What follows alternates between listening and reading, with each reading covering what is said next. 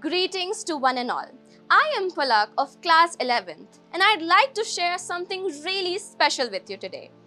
Today marks a day for millions of people around the globe. It's Autistic Pride Day, a day to celebrate strengths and gifts of those on the autistic spectrum. Autism is a neurodevelopmental disorder that can affect social interaction, communication, and behavior. However, it is imperative to remember that autism is neither a disease nor an illness. Rather, it is a unique way of experiencing and perceiving the world. For many on the autism spectrum, their differences comes with multitude of strengths. For example, some have exceptional memory, creativity, and analytical skills.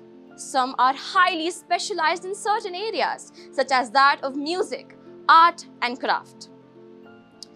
This day is not just to celebrate those extraordinary talents. Rather, it is also for promoting inclusivity, understanding, and acceptance. The autism community has been facing stigma and discrimination for many years. But the Autistic Pride Day is an opportunity for us to support them and celebrate neurodiversity. There is no right way of being autistic. Everyone on that spectrum is different and has their own unique way of dealing with their challenges. That diversity is something to be celebrated, don't you think?